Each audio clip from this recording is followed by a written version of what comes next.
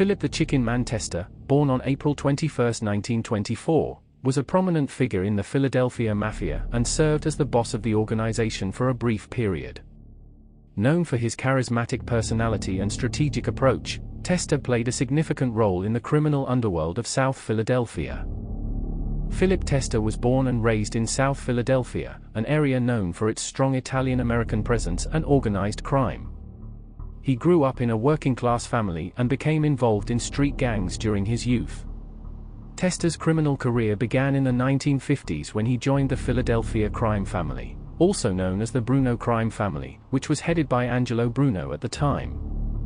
Testa quickly earned a reputation as a tough and capable enforcer.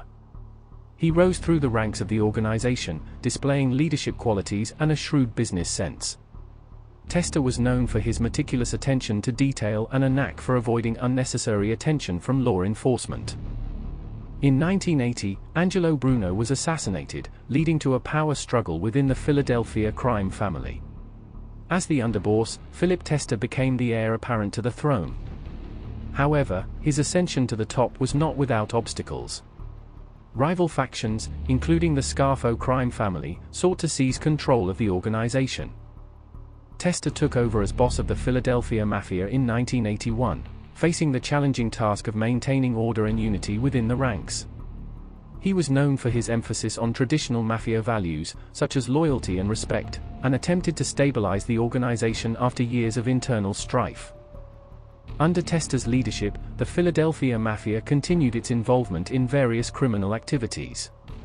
The organization had interests in illegal gambling, loan sharking, extortion, and labor racketeering. They also maintained control over several legitimate businesses, using them as fronts to launder money and legitimize their operations. Testa was keen on maintaining a low profile and avoiding unnecessary attention from law enforcement. He emphasized the importance of conducting business discreetly and discouraging unnecessary violence. His strategic approach earned him the respect of many within the organization and solidified his position as boss. On March 15, 1981, just a little over a year after taking over as boss, Philip Testa's life was abruptly cut short. As he approached his South Philadelphia home, a bomb concealed beneath his front porch detonated, killing him instantly.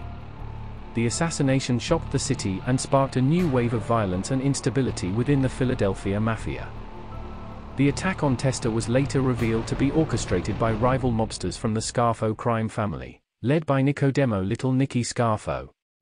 The motive behind the assassination was a desire to gain control of the organization. The Scarfo faction saw Testa as a weak leader and sought to exploit the power vacuum. Philip Testa's assassination marked a turning point in the history of the Philadelphia Mafia. His death led to an era of heightened violence and internal strife within the organization. The Scarfo crime family took over, leading to a period of brutal bloodshed and increased scrutiny from law enforcement.